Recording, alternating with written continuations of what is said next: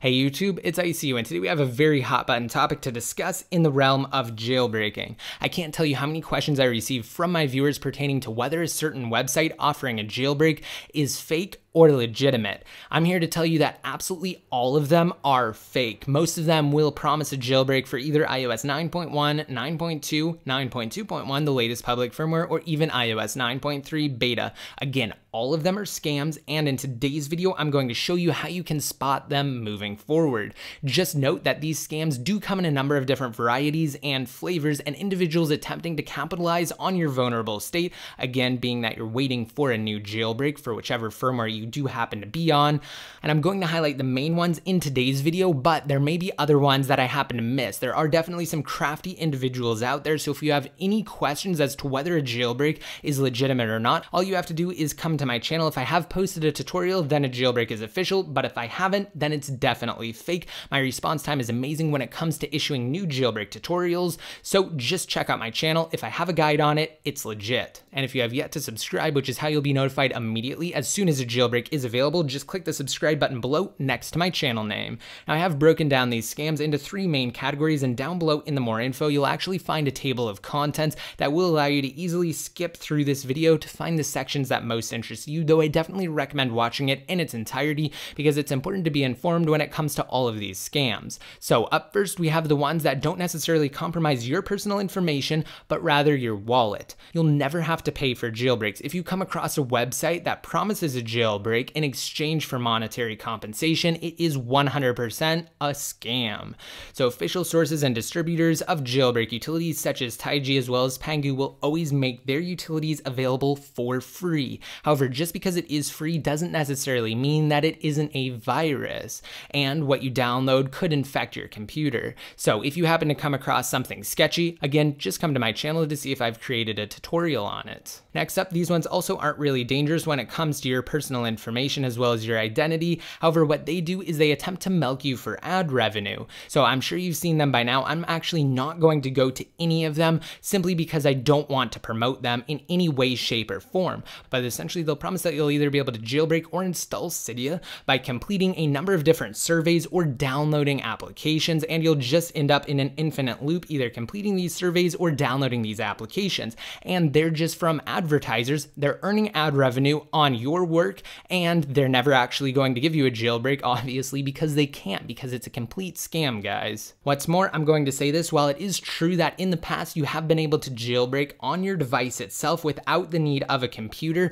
or mostly talking about Jailbreak Me right now, that method really just isn't feasible any longer, and you will need to use a computer to actually jailbreak. So that's another bit of important information to keep in mind when you try to determine whether you're looking at a scam or not. Finally, we have the third category, and we're starting to get into the most dangerous kind. I have broken this down also into three subcategories behind even this third one here. So first of all, we have those that ask you to install profiles. Now, I'm just here on Free Apps Fast, which is an application service that I own, and it's official and legitimate, but I'm just using it to show you what a profile would look like if you happen to come across a website promising a jailbreak just by installing a profile and completing some basic information. And they're most likely trying to steal confidential data from you. So this is basically what a profile looks like. I'm tapping Get Started. Remember, this one is official, and you can see that down below here, it states that it is verified. 9 times out of 10, these fake jailbreak websites will say not verified there in red instead of verified in green. Sometimes they'll slip through and they may say verified. Either way though, if a website says you'll be able to jailbreak by installing a profile, it's fake. And if you happen to fall for it in the past, it's relatively easy to remedy. However, if you've already installed the profile, chances are good they've already collected everything they need on you as well as your specific device. But what you need to do, because the profile probably still exists, is essentially go inside of the settings application. So I'm just going to launch up the settings application here. We're inside of general, and now you can see this profile tab. Chances are good if you don't have a profile installed, you won't have access to this section and it won't even be visible. that's fine. You can just move on. You don't have to worry about anything. But if you have certain things installed inside of here, then you have to uninstall them. It's just as simple as that. So you can tap on them and you can remove them. And now we're starting to get into the absolute most dangerous kind, those that utilize a developer enterprise certificate. So applications that utilize the developer enterprise program probably won't last for long. It's a way to distribute applications outside of Apple's App Store. And once Apple catches these fraudulent applications, they'll shut down access to that developer enterprise account, as well as the certificate or certificates that were used to distribute them. And while it is true that developer enterprise certificates have been used in the past for jailbreaks, most notably in the Pangu jailbreak for iOS 7.1.x, that will no longer apply because Apple has closed the loophole that previously allowed you to just set the date back to when a developer enterprise certificate was active, and then you'd be able to install that application no matter what. That was patched in iOS 8. And developer enterprise certificates can no longer be used for that reason, because once they're shut down, you can no longer install the applications that require them. But if you come across a scam with active developer enterprise certificates, those are the most dangerous ones. And the attackers can accomplish a whole host of varying malicious actions, but essentially they can pretty much take control of your device and gain access to anything they need to. And that's really prevalent in iOS 9.1 and 9.2, because in 9.2.1, Apple publicized the vulnerabilities that existed in those two earlier firmwares, meaning anyone with the knowledge can use them to exploit and attack individuals. If you happen to miss my video covering Windknown's write-up on iOS 9.2.1 security, check it out. I'll have it linked for you now in your cards. It's very important and it's on the exact topic we're discussing right now. And we'll just take a quick look at what a developer enterprise application install actually looks like, because it is different from just a regular profile which redirects you to the settings application.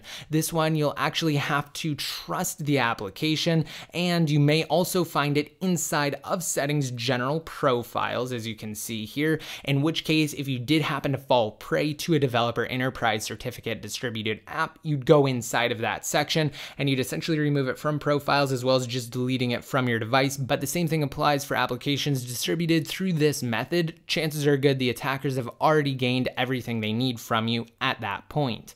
And now finally, the last method of distributing applications that again can gain full access to your device is just via an Xcode project file. And with those, you actually have to download the Xcode project onto your Mac and then use Xcode to compile it for your iOS device. Now, unless you know the developer or you're able to read through the code and verify it yourself, do not install those applications, especially if you're on iOS 9.2 or 9.1. Now, I have made videos previously highlighting an application called Goodnight, which essentially achieves Flux-like functionality on firmwares pre-iOS 9.3, and that is completely safe. I have tested it and verified it myself, but if you haven't, just completely avoid whatever it ends up being. I hope you guys liked this video, and I hope it has equipped you with the knowledge of how to deal with these various scams in the future. Remember, if you come across ones and you don't see the method that they use highlighted in this video and you want to check if it's legit or not, just be sure to come to my channel and see if I've posted a tutorial on it. If I haven't, it's fake. So be sure to give this video a huge thumbs up if it's helped you. Also subscribe if you have yet to, that way you'll be completely notified when a jailbreak is released. You can also support the channel on Patreon. You'll have the option to receive instant jailbreak notifications within minutes of the release of a new tool. And if you want to be updated even more frequently, such as when I'm working on new videos or when I publish varying things ranging from iOS to jailbreaking, like me on Facebook and follow me on Twitter. And until next time, this is ICU signing out.